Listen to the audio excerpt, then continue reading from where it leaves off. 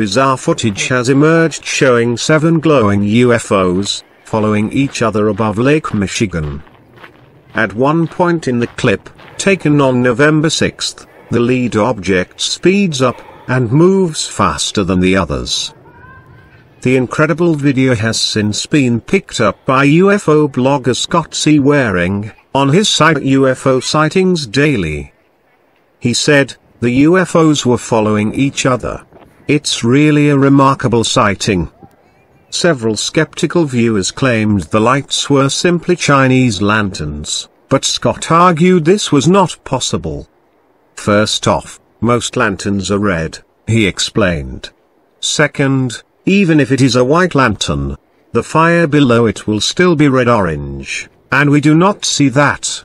Third, the front UFO is moving way faster than the wind." Scott added, "I am confident in this sighting, and it is great that someone caught it on video for us."